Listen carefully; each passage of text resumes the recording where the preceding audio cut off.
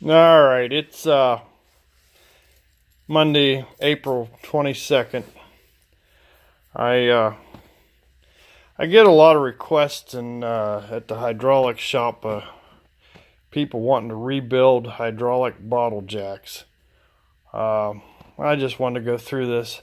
This is my own jack, and I wouldn't take this to anybody. First of all, it's kind of in poor shape, and it was, never taken care of, and I don't know that I even used it. I think I found it someplace, and somebody was probably throwing it in the junk. This is the main cylinder, and I don't know if you can see it down in there, but it's a little rusty and pitted. It wasn't well taken care of, and most bottle jacks aren't. The problem with bottle jacks is finding the parts, finding the seals for them. I even had trouble today. I looked around. I couldn't find this. It's 3mm across, 7mm in the center, and technically it should be 2.5mm. But if you put a 2.5mm O-ring in this groove, it doesn't stick out enough. So I don't know what size it is. They're just kind of goofy seals. Most of the hydraulic shops don't keep parts for these things. A lot of them are made in China. A lot of them are made in Taiwan, and they just make the seals. They got an injection molding machine to make the seals whatever they want, and 9 times out of 10, by the time the jack's junk, they're out of business anyhow. So nobody's going to keep seals for these things. Besides that, most places, $75 an hour to a shop rate, and that's probably minimal. It's probably $100 an hour shop rate in most hydraulic shops, and heck, if they spend an hour on it, you can go buy a new bottle jack. I mean, $39, $49, $59, you can go buy a pretty nice new bottle jack. So why bother? But anyhow, I wanted to show how this thing works. When I took this thing apart, and most anybody could fix one of these things if they just know what they're looking for. I took this apart. This was covered in sludge. Now, like I said, I don't know where this jack come from, but there was sludge in here and in here, and it was just heaping up over. When I took the reservoir off, this is the reservoir, and when I took that off, the sludge just run down over everything. So it's no wonder. But the reason it wouldn't work, this little steel ball had come out from underneath that little plastic flapper. And there's another thing. If that was ever broken, you would never find one. Unless you had a machine shop and you could make parts or machine parts and make pieces and make pistons and seals for these things. You're not going to get them fixed for what you can go buy a new one. But anyhow, I thought I could fix this one. So, yeah, that ball was rolling around in here. It needs to be underneath that little flapper. And that is the outlet check. And what this thing does is the plunger. This is the plunger. It goes on here. And as it goes up and down, it pulls oil out of this outer section, which is the reservoir. Pulls it up through, I don't know if you can see it down in there. Pulls it up through that ball, and when you push down on it, I can't get it, there it is, right there. It pushes oil down through that hole and over through the galley, pushes it up through this ball, and fills the cylinder. This is the cylinder. This is the plunger out of the cylinder. And as you pump it, it pushes this up. That's the cylinder. This is the plunger. Drops down in here like that. I'm not going to stick that together yet because I got to put some grease on it. There's a gasket in here that I suppose if you really needed it you could make it. That's the old one. There's a piece of plastic in here, and it's not really an O-ring, but it seals on this little taper here. It was compressed in there. This is the cap. It sits on there, and this O-ring here seals on the plunger. Just keeps the oil in. It doesn't really seal anything. It just keeps the oil inside the reservoir. It sits there like that. The plunger comes up through it. Yeah. This little seal here is the seal that holds all your pressure. And there again, I don't know where you'd get that. If that was broken, this thing was going in the scrap pile. But it did work somewhat.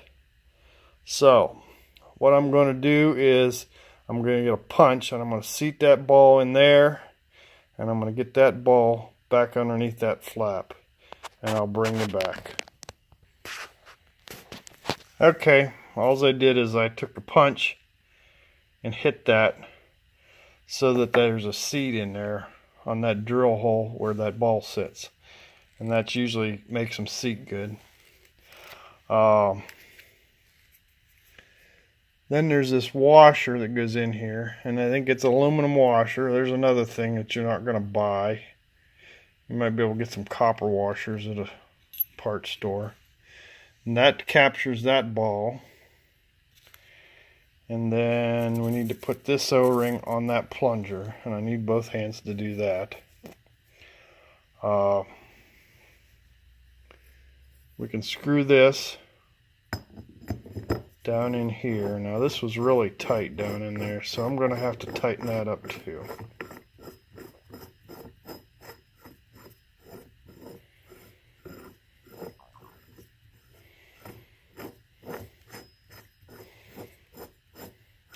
And I did take I chucked this in a little lathe, and I took some emery cloth and went down through it and smoothed it up in there as best I could. I didn't, hone it or anything, but I just sandpapered it.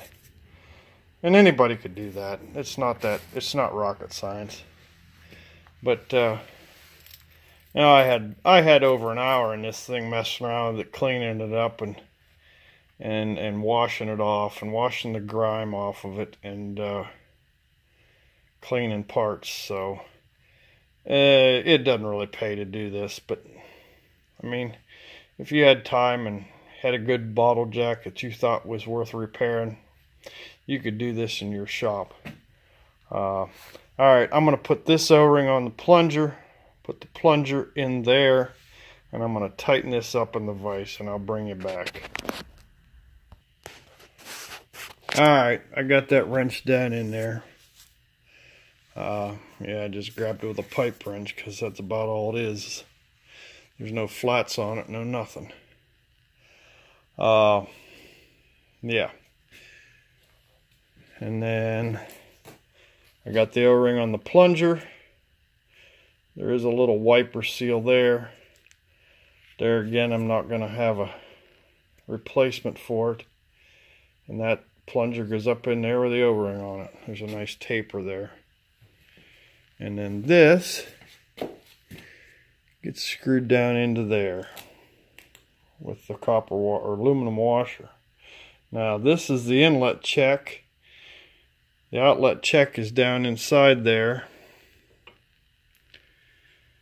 and that's where that goes right there. And I'll have to tighten that up because that's got a seal on the copper or the aluminum washer. And then of course this comes up over here.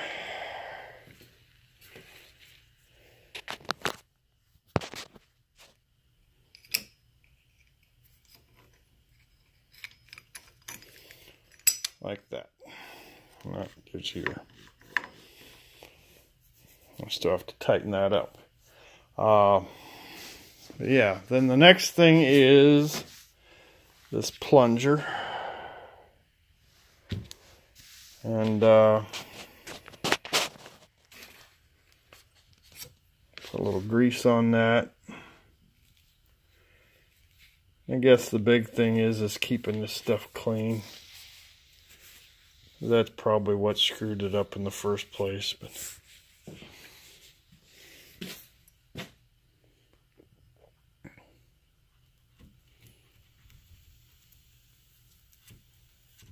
well, it must be doing pretty good at sealing up.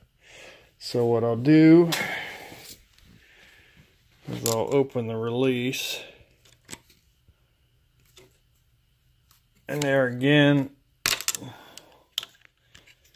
there's a little rubber seal around that, which you're never going to find any place at a hydraulic shop. They're going to laugh at you. And all this is a screw that goes down in there and pushes on another ball and lets the oil come back up into the reservoir through that hole. So then you tighten this up, and that's that. Yeah, let me tighten this up here before I get too much further, and we'll put the reservoir on. So hold on. All right, we got the plunger in, and I polished that in a lathe too, so it looks nice. But you could hold it in a vise and polish it with some emerald cloth. You don't really need a lathe to do that. I guess the next thing is the reservoir. And that little rubber plug there is another issue. Chances of finding them somewhere are hard to, yeah, they're hard to come by. I've had people ask for them. It's just a rubber plug. I don't know where you get them. It goes down on here and seats on this gasket.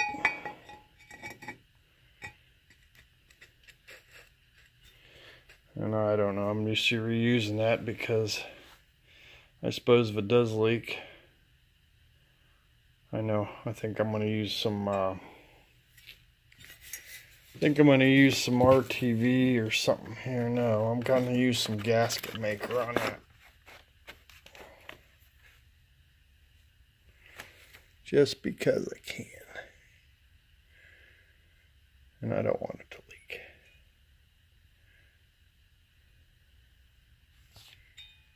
Yeah, it's hard to do it in the camera.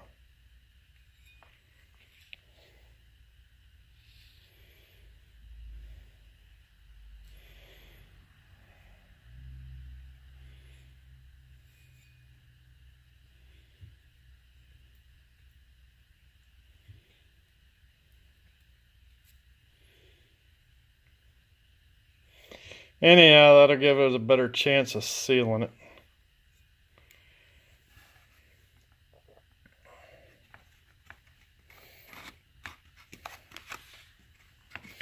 And that's just, I don't know, it's made by Permatex, it's aviation. I don't know, the rag stuck to it, but it's Permatex something or other for high pressure. Alright, we're going to put this on here. And we're going to have to turn this around here so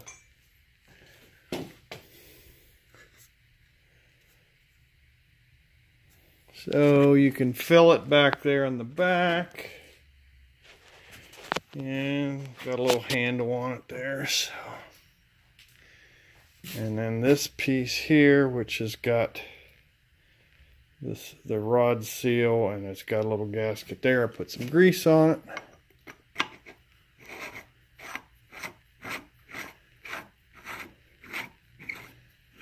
And there's really not much to these. It's just that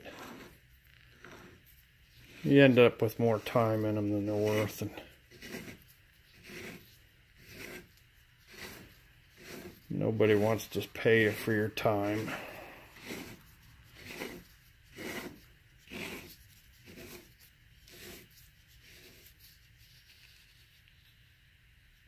So, okay, there it is. It's together.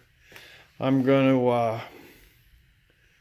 put a wrench on that, tighten it up, and I think I'm going to put some oil in it, and we'll see if it works. So hang on, I'll bring you back.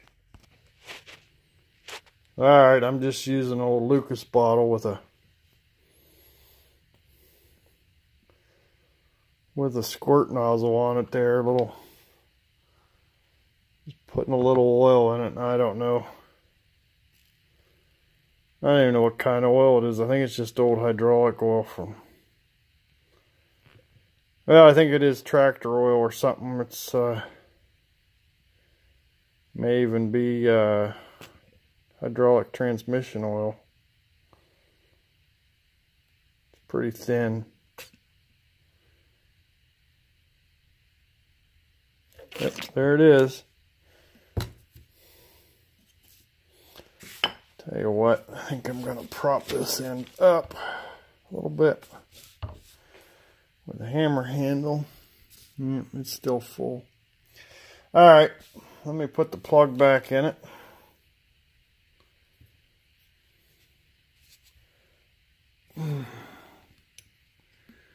Yep, I'm going to have to bring it back. There it is. And make sure this is tight. And now for the moment of truth. Oh, there it goes! Ha ha!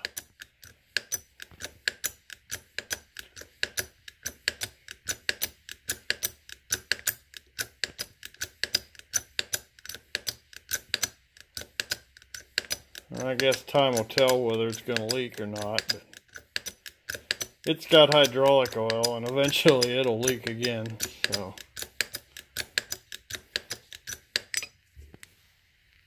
Seems pretty solid.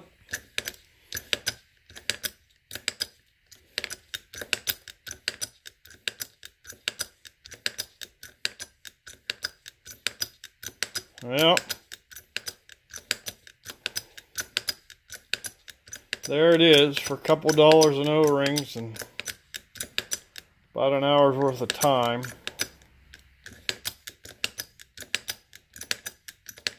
That's how you rebuild a bottle jack. Like I said, nobody's going to want to do it for you, so. And what do you got to lose? If nobody's going to fix it for you, you might as well learn how to take one apart and yeah, you just unscrew it, pull it apart. If you lose the parts or lose the balls, you can always find little steel balls at the hardware store. Try it, you know, give it a try. So I think it's too tight. There we go.